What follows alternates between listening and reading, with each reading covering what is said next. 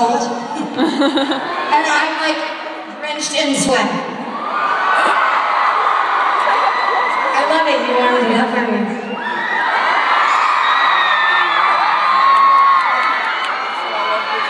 So, first of all, hi, river. And hi back there. And over here. And down here.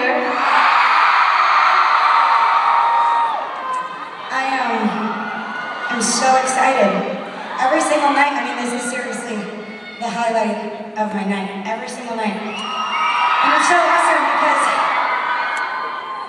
you know, a lot of artists, and still, you know, sometimes I get tired, but every time I step out on this stage, like, it's crazy how it completely takes over my body and my spirit and everything, and I'm able to connect with you guys.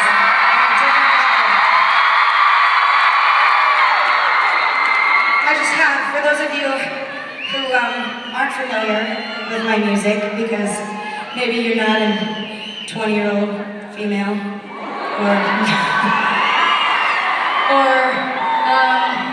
I don't know, for those of you who don't know, I have an incredible fan base who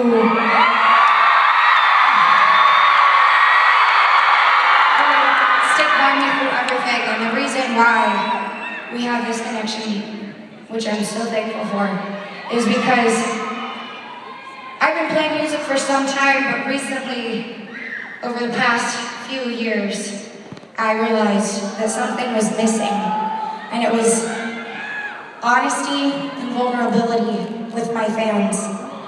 Real honesty.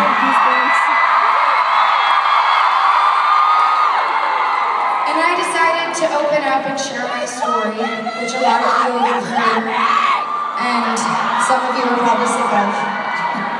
But the reason why I take this time in my concert to open up and talk to you guys is because I've decided to listen to my God, whatever you guys believe in, the universe, higher power. I decided to listen when he was telling me, stop cursing. I'm just kidding, I didn't listen. He convinced me though, we have a great relationship. But I decided to listen when he said, use your voice, not just with singing. So I did.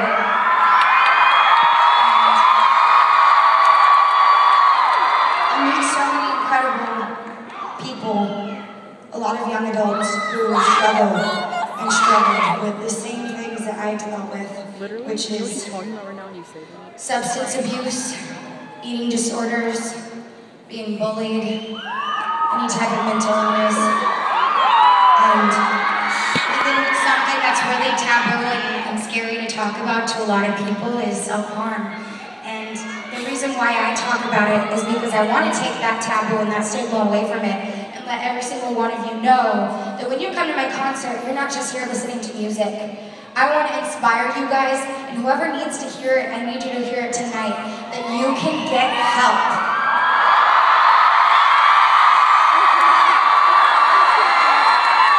You can get help, and you can get help for your child. If you're a parent, you can help your child. As long as anyone who's struggling opens up to somebody and asks for help, it's okay, I did it. And I'm sitting here today in front of you guys, and it's incredible.